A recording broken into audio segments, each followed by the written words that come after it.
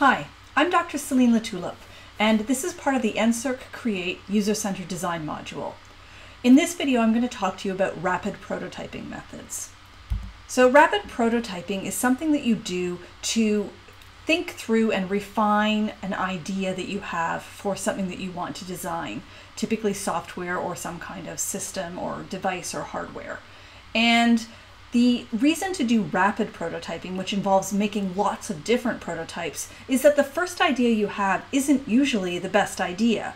And so by prototyping many different ideas at a sort of very low fidelity with not very much detail, just the high level concepts early on, you can figure out which ideas work best. And then you can discard some that maybe aren't so good and take the other ones and proceed with them and add more detail, refine them. And then again, you can discard ones that aren't working, and slowly you narrow down to prototypes that are actually working really well and have more detail. So by prototyping, you avoid the time that it takes to code or fully implement some kind of system that isn't really the right thing. And with prototypes, you can get feedback from participants and users that are your target audience. And early prototypes are really good for getting feedback because they don't look like finished products. And if you show somebody a very polished finished product and ask them what's wrong with it, they're going to be hesitant to tell you anything bad about it because it looks like you've sunk tons of time and effort into it. But if you show somebody an early prototype that's not very refined, that's not very detailed, that looks rough around the edges, they're much more likely to be honest about what is good about it and what isn't good about it. So we're going to talk a little bit about a tool that we use when thinking through how to do prototyping, and that's the content fidelity matrix. So there are 4 different types of content that you can think about. One is information design, and this is thinking about all of the stuff that you need to have in your tool or system or device. How are you going to organize it? What goes on which screen? And this is, in some sense, it's what we might call information architecture. So figuring out how things group together and what should be together in a menu, that type of thing. Then there's interaction design, and this specifies how users navigate between different pages or different screens or different functionality on some kind of device. If they hover over something, do they get some feed forward that tells them what will happen if they click? When they do click, what kind of feedback do they get? Do they have to wait a while before anything happens, or do they get a little time dial that shows them something's happening? Or is it very immediate what happens and very obvious? So thinking through that interaction design and what the user's experience is going to be is part of what you can do when you are prototyping. Then there's branding and visual design, and this is, as you might imagine, things like your fonts and color schemes, what icon set you're going to use, what is your logo, and what other graphic elements are going to be in this product or system or interface. And finally, editorial content is the actual content. So this is the text that might be presented, photos, any videos that might be used, the user data, if it's an e-service type system, or the tools and functions that users can use and perform on their data. So that's all the actual editorial content. That's sort of the meat of whatever you're designing, but it actually is probably the thing that gets added last. All right, so with those 4 types of content that we then have what we call the content fidelity matrix. And so this allows us to think about what level of fidelity or detail are we going to represent each of those different 4 types of content as we go through our prototyping process. And so we are going to, for a prototype that we design, we're going to put a check mark for each row somewhere here. So maybe we want to really focus on interaction design. And so the information design is going to be represented at very low fidelity. Our interaction design is going to be more high, maybe at medium fidelity. And visual design and branding, we're not going to pay any attention to, so we'll put a checkbox here. And editorial content, we're not paying attention to, we'll put a check mark here. And so in a prototype like that, with a check mark over here, we're going to be focused on the interaction design. And different prototyping tools are good for that versus other types of content. So there's a number of methods of prototyping, and in this video, we're going to focus on the first 3: storyboarding, blank model prototyping, and wireframing. So storyboarding is, you can think of being like a comic strip. So it's a narrative sequential prototype. It shows how a product or system or device might be used in real life. And it's demonstrating sort of a typical customer or user's attributes. So we're showing what they're like. And then we're using a scenario to describe what happens. And you might make multiple storyboards for different types of users or to illustrate different aspects of what the system or device can do. And this is used very early in the ideation phase of a product or system or development. So this is usually very visual, like a comic strip, and it's got cartoon-like features. So you may think, well, I can't do that because I'm not an artist, but you really don't need to be an artist. You can do something simple like star people, which is what I will demonstrate. So you don't have to have drawing skills. You want to make sure that your storyboard illustrates sort of the context and the people, some kind of issue, like what's the problem you're trying to solve, and you want to show how the users are satisfied by the design that you have in mind. So storyboards don't typically show details of an interface. They're not screenshots or layouts of what a system looks like. They're for illustrating the high-level concept or experience. All right, so let's give a demo. I'm going to switch over to a different application, the visualizer. Okay, and so now I'm going to take my pen and I'm going to draw a storyboard. So I'm going to draw a storyboard about an older gentleman who lives in a nursing home, and I'm going to use star people. So star people means that I'm drawing something that looks like a star, but I don't draw that last part, I draw a circle. So here's my gentleman, and I'm going to give him glasses, and I'm going to give him a bow tie and a cane. Okay, so again, I am no artist, but that's my older gentleman.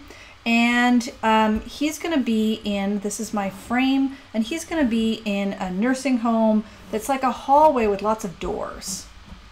Like that, right?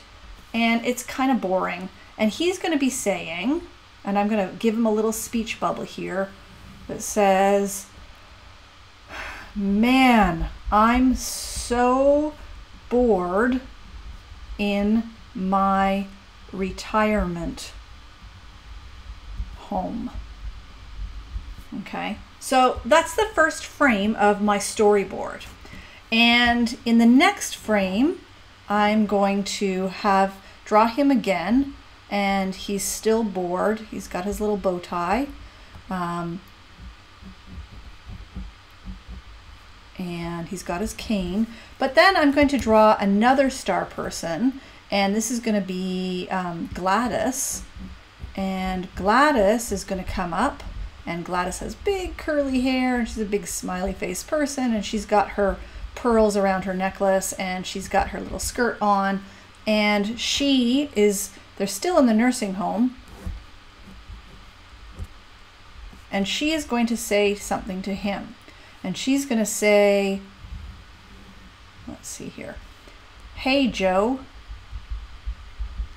don't be bored, come check out the Wii."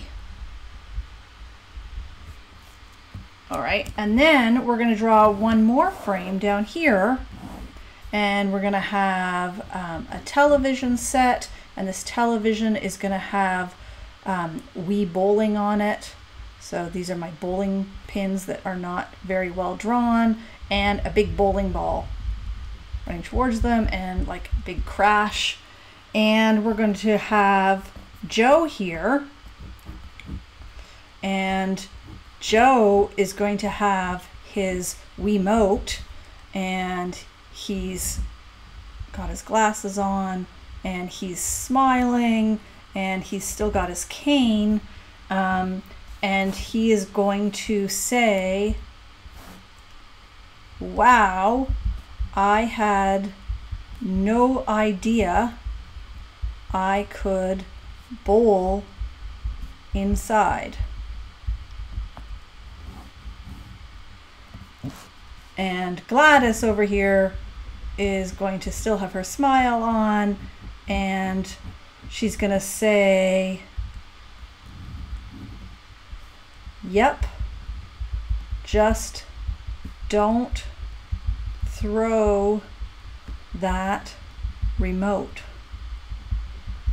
Okay, so this is my storyboard that I created in like 2 minutes, and I am not an artist, but it conveys a high-level concept, a person, what their situation and issue is, and another person who's coming along and offering some kind of situation or device or something that can help, and then sort of the resolution that shows the satisfaction.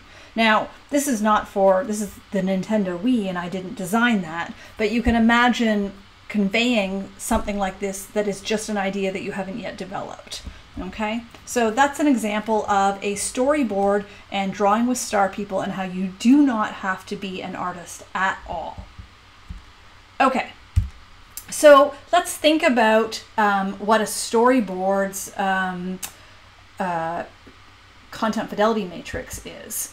And for information design, we're not really showing how things are organized in the system. We didn't show what the menus were for the Nintendo Wii. And we're not showing visual design or branding at all, or any editorial content, but the interaction design. We're showing that the guy is in front of the TV and he has a remote and what he's able to do. So we're showing a little bit of detail about the interaction with the system. And that's really typically what storyboards are about, is showing a little bit of detail about interaction. All right. So another form of prototyping is blank model prototyping, and this is a physical prototyping concept.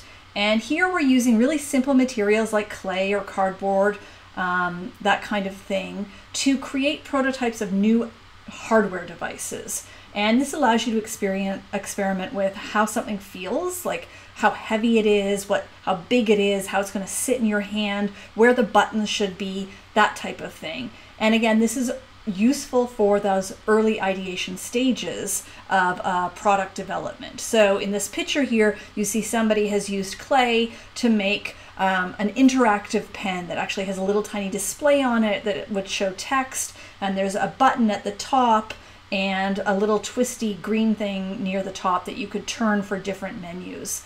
And so this is just a very early prototype. It's very conceptual, not a lot of detail. Now, you can do other types of physical prototyping that are higher fidelity, so that's using things like 3D printers and so on. But for very early initial ideation, just using something like clay is actually fantastic. So the content fidelity matrix for blank model prototyping has very low fidelity information design and visual design and branding and editorial content, and it's got quite low fidelity, but not very low fidelity, interaction design. All right, on to wireframing. So wireframing is also something that you use fairly early in a process of product or system design, and it's supposed to show the sort of the conceptual flow, what things look like on screen, how things are organized, and how the navigation aids, the buttons or other types of things that are going to get you from screen to screen, are laid out. Okay, so this is an example of a wireframe sketched by hand in somebody's notebook, and you can see these screen layouts, and you can see these arrows. Like if you click here, you're going to end up on this screen. If you click here, you're going to end up and see this dialog box. If you click over here, you're going to end up here. And so it sort of shows the information architecture, how stuff is grouped on different screens, and how you get from screen to screen. But it's all very, very low detail, and it's pretty sketchy. It's not very refined, or, you know, there's no colors or logos. You don't know what font is here. It's just very much about sort of the breakdown of stuff between screens and how the navigation between screens works. You can also do wireframing using digital tools, so something like Adobe Illustrator or whatever your favorite computing paint program is. And so in this example, we've got actually layouts of an iPad type device. And so here's some wireframe that shows there's going to be a video, and you're going to have a Get Started button. And then once you click Get Started, you're going to have screens like this. And if you click this, you're going to have a screen that takes you here.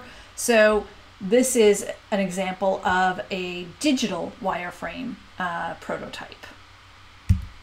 So let's look at the content fidelity matrix for wireframes. So information design is actually now starting to show. We're starting to see how things break down across different screens. And interaction design is also being shown because we're seeing how to get from one screen to another. We still don't have visual design and branding. We don't know what fonts or color schemes or logos or icon sets are going to be used. And there's almost no editorial content. We're not actually showing real pictures or videos. We're just using boxes to highlight where those would be, what we call placeholders. All right, so in this first part of our prototyping, we talked about why prototyping is important and how it's really critical to start with many low fidelity prototypes, many different concepts and ideas, and then you discard the ones that don't work as you get feedback from your users. And those users are going to give you really good feedback because they don't look like polished finished products. And in the next video, we'll move on to talk about more high fidelity prototyping tools like wireframes and paper prototypes and interactive prototypes. All right, thanks for watching.